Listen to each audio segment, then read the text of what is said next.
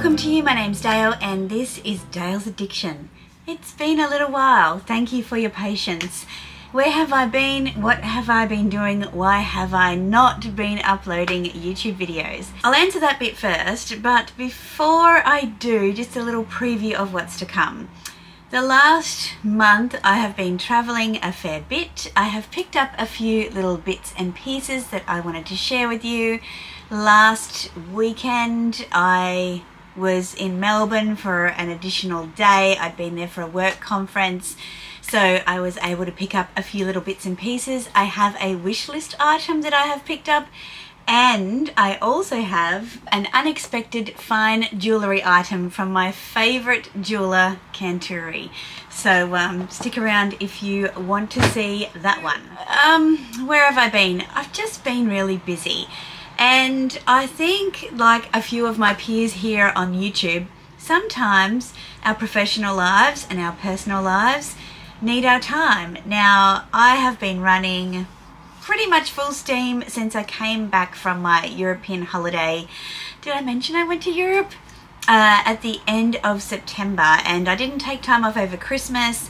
I had some time off planned in late January, and then I got really sick. With that sickness, I guess it just hit my immunity a little bit, and then I kept feeling pretty lethargic after that, to the extent that I caught yet another cold. Meanwhile, things are full steam ahead at work, and whilst I'm really enjoying it, it is taking most of my energy.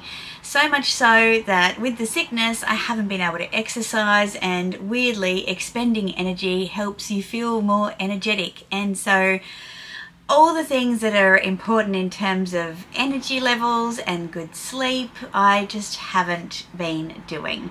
And I thought, how ridiculous to keep pushing myself to create YouTube videos, which is supposed to be my joy time, my creative time, my fun time, and making it like a job, like, you know, a labour of love people talk about a lot, but I wasn't getting any joy out of forcing myself to spend my couple of recovery days on the weekend with household chores and YouTube videos. So I just thought, nope, I'm just not going to do it. And as much as I would have loved to have vlogged and shared my time with you in Melbourne, I just didn't want to do it. So I hope you'll forgive me for that, and that you'll, you know, enjoy some of the bits and pieces I've got to share with you today. The first thing that I'll share with you is just a few cosmetics pieces that I've picked up finally. One thing I wanted to recommend. I am not a beauty influencer by any means, but when I find a product I love, I want to share it with you. In my Mecca Beauty Loop box, and Mecca is an Australian version of Sephora, I suppose, and you get member loyalty points for tiered memberships. In my loyalty box, I received a sample size of this Stila One Step Correct. Now, it's a multicoloured primer, and I thought, oh, that's pretty interesting. Anyway, I went through the sample size really quickly, and I had to buy another one. It has like a vacuum pump, so you can see that it's empty on the bottom there, and it's fantastic. I just find I put it on after my sunscreen, and I don't know, it feels like it just puts a filter on your face and prepares your face to receive the other bits and pieces that you're going to put on it, some of which I'm going to show you now. So when I was in Melbourne, I went to the David Jones, and I was with my good friend Eileen, who had been telling me about some of the Tom Ford products that she had bought recently. Our David Jones hardly has any stock. Our Mecca hardly has any stock. But I go to Melbourne, fully stocked, I can get everything I want. So the product that she was talking about was, first of all, the lip colour that I'm wearing now, which is Casablanca. So I'll show you that one. I love the Tom Jones Tom Ford packaging. I did do like an unboxing when I was in my hotel room in Melbourne. I need to buy a new phone. The sound quality and the picture quality, which Connor keeps telling me about, is terrible, and so instead of uploading a dodgy video, I just left it. So this is Casablanca. I am wearing it now, so I'll come in for my close-up. It's just a really nice neutral kind of tone. I'm going to do swatches. Actually, I'll take my watch off. I'm going to do swatches of these because when I filmed the original video, I actually had all of this makeup on, but I didn't even think to do that today because I wasn't sure I was going to film. So here is Casablanca. And yeah, it looks dark, but on me you can see it just looks like, you know, a nice spicy neutral lip. Now, the other colour that I normally wear is Indian Rose, also by Tom Ford, and I just wanted to get that one out and put it next to Casablanca. So Casablanca's on the top, Indian Rose is on the bottom, just so you can see the slight variation. One is more slightly, I guess, a warmer colour, and one's slightly cooler. So the Casablanca, I think, is a cooler colour, but both of them really wearable for me, and I'm sure for a lot of complexions. The other piece that I was able to pick up, which again came highly recommended and I've been really enjoying wearing it, is the gloss in number 8 Inhibition. And again, the packaging on these is just gorgeous. And what my friend Eileen does is she puts a little bit over the top of her lippy just to give it a nice, you know, shiny, glossy luxe finish. And I have to say, another fabulous recommendation. So that one I have been using and really enjoying. Now, I've only used the eyeshadow palette that I purchased once. So this eyeshadow palette, again from Tom Ford, is called Honeycomb. Now I'm going to cover that mirror so it doesn't blind you, so you can see the shades. These seem to be more kind of metallic, but when they go on, they are quite creamy, kind of matte, but dewy. Creamy, matte, dewy. Yeah, I think that's a good description. So they do have great pigmentation. I'm going to swatch all 4 of them on my arm so that you can see. And again, the thing I love about Tom Ford quads is that I can wear all of the colours in like multiple combinations of looks. They're very buildable, and it's the one palette I can take on holiday or anywhere with me, and I know I'm going to get lots of looks out of it. So they're the 4 colours just under the lip glosses there. So really beautiful and buildable, and obviously this kind of pink colour works perfectly against green eyes, so I can really build that up and make some more dramatic eye looks as well. Now, my go-to eyeshadow palette is also Tom Ford. I have 2 of these, and this one is quite worn, but I'll show them to you side by side so that you can see the similarities and differences. My go-to is Insolent Rose, and you can see it's been kind of used. So one is more like fresh pinks, has a sparkle, and one is more kind of moody. I think they're both very different but complementary, and I'm really excited to start playing around with my Honeycomb palette a bit more. This week was all about efficiency at work, so I just kept to my daily makeup look, but I will start playing with that Honeycomb a little bit more. And finally, a recommendation from another YouTuber here, Lisa from Luxury and Life in the Middle, was talking about the Givenchy Prism Libre finishing powder. Now, I went to Sephora to get this one. I found it really hard to get like the right colour match because I've got quite a dark complexion, and Lisa was using one that was in pinks and purples, and to be honest, that's what appealed to me. But my colour for medium complexion, oh god, it's made a bit of a mess, is like a purpley green, a neutral, and like a pinky colour. Anyway, you just mix them together, and she swears by the finish that it gives her a crease-free, really lovely set makeup look. I have played with it. For me, so far, and I'm not, as I said, I'm not a beauty influencer or a makeup aficionado. I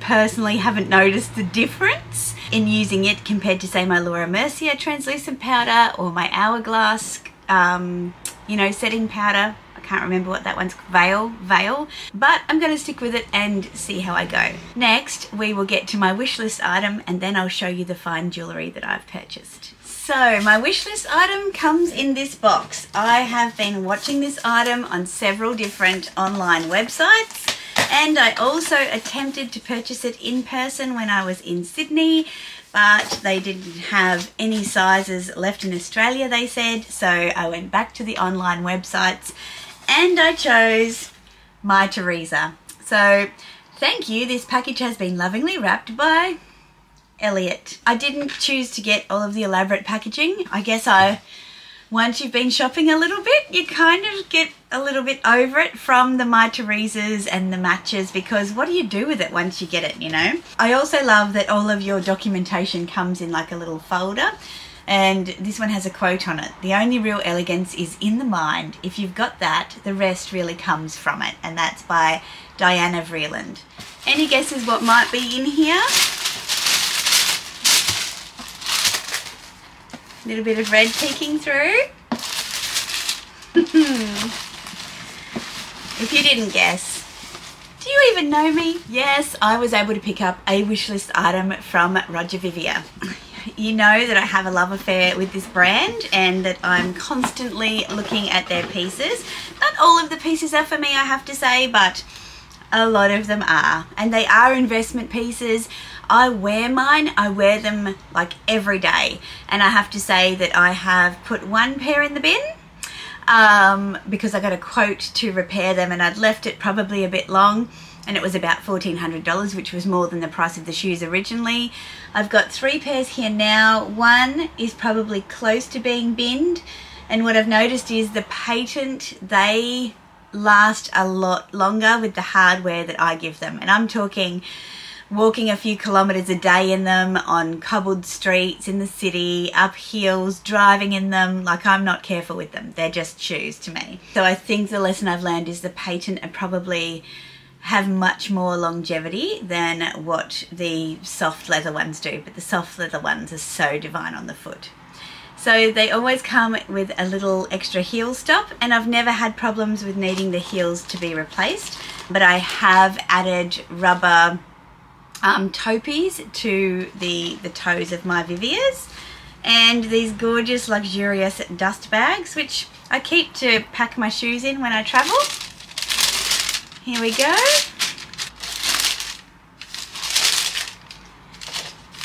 Kindly ask you try on any shoes on carpeted surfaces only.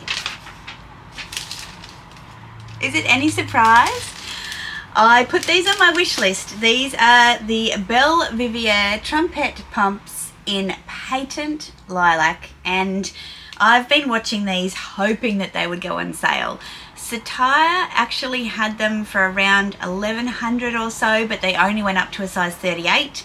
In the patent shoes, I've decided to size up to a 39.5. I'm typically a 39, but the patent are a little, let's say, unforgiving at the beginning, but once they learn the shape of your foot, they are wonderful. So I've got an upper half size. Because I live in a warm climate as well, my feet tend to swell, but let me get these out. These are just the most divine creatures. They are a neutral in my wardrobe.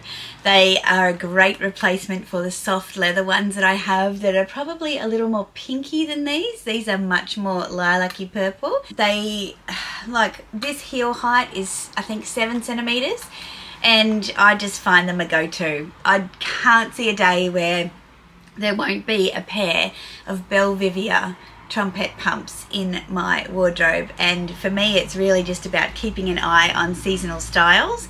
I think I picked these ones up at My Teresa. They were the cheapest that I could find online. They were like $1,175. They went up to $1,250. There was some for $1,370 on different sites. So it does pay to have a little look around, but as it started to get into the season and the sizes started to become very limited, I started to panic, and I did not want to have FOMO about these shoes, and so I am so glad that I have them. I won't put in mod shots. If you want to see what they look like on, please go and see my Instagram at Dales_addiction. You will see me styling these in multiple colours in various ways, whether I wear them with jeans, whether I wear them corporate, with a dress. Like, I just find them, they're great with everything, and they're so unique with the square toe.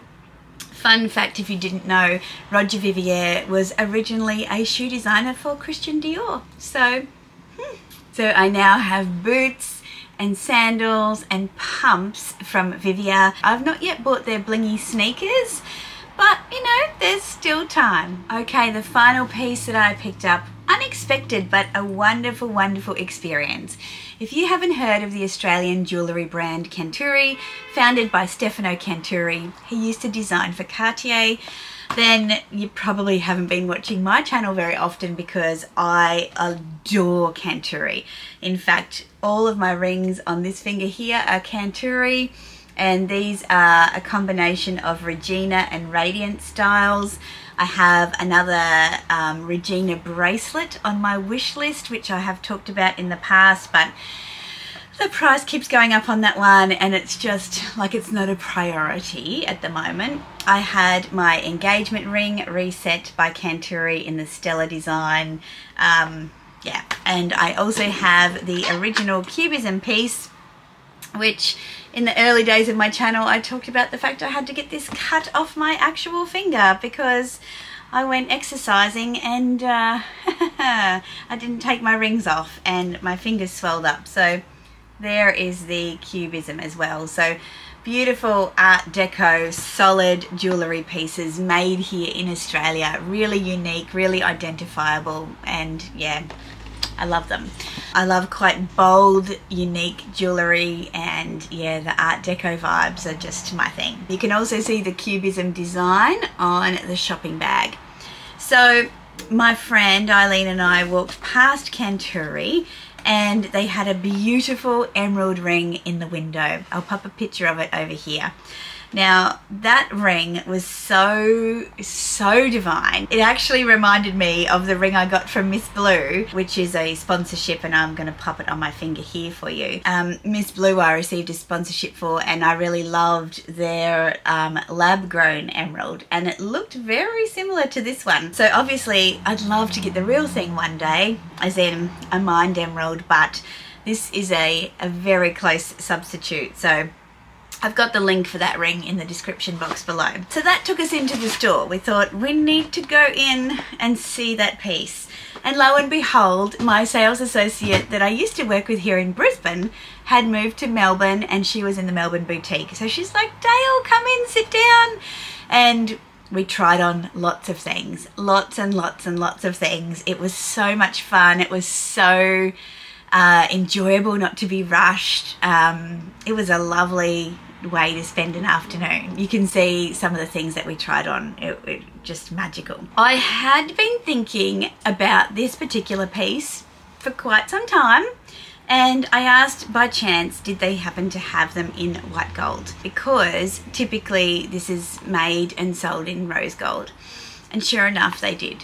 So after playing around with lots of beautiful pieces and you might say priming the appetite for spending, I tried these on and I was very excited about taking them home. So just look at the details here. Again, you've got the Cubism here, and we open to reveal I've been wearing them all this time. I purchased the Canturi Odyssey butterfly earrings, and you can see them here with my Maria Tash curation. Now I'm going to pop in a close-up that is not on my head so that you can see how beautifully made these earrings are. The story of these earrings is that they were inspired by the migration of the monarch butterfly in Canada, how strong it is and how far it travels and how beautiful it is. And they have this three-dimensional look about them, which is just gorgeous and playful, and I thought went really beautifully with my flower garland.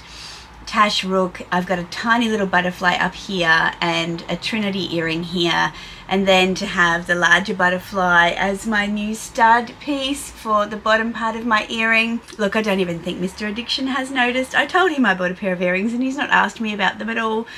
But yeah, I'm just, I can reveal my ears now. I just think it's a beautiful, modern, curated, piercing arrangement. And yeah, I'm so glad that I tried them on. I always feel like trying on earrings kind of commits you to the purchase because like they're in you. And so I was reluctant to try them, but once I put them on, I was, yeah, absolutely in love. So they're 18 karat white gold diamond studs with 0.22 carats of F coloured diamonds in a pave style, and they were $3,600. So to me, with what I see in the bag market at the moment and where I want to put my money, like, these are an everyday wear. Fine jewellery, playful, artistic and beautiful. You know, I don't have to worry about damage, and yeah, I'm just uninspired by what's out there in bags at the moment. I think they're all very boring. They're very reflective of the current, you know, vibe and I guess uncertainty in the financial markets. And yeah, when the chips are down, buy diamonds. That's what I say. On the horizon, there are some new pieces coming from Fendi that I'm excited to have a look at. I have an appointment at Louis Vuitton tomorrow to have a look at a special collection that's travelling through Brisbane, so I might vlog that one if I feel up to it. I've got a few reviews to do for you. I've got to review my Louis Vuitton rolling luggage. Also my Hermes Duo Calvi and my Gucci Sylvie purchase, my Mob Wife era bag that so many of you loved and wanted to see what fits and all that jazz. So yeah, I will get to those, but as I said, thanks so much for sticking with me. I appreciate your patience. Give this video a thumbs up if you've enjoyed it, and consider subscribing if you haven't already. I'd love to know what you think of my new purchases. Let me know down in the comments below. I will see you in my next video.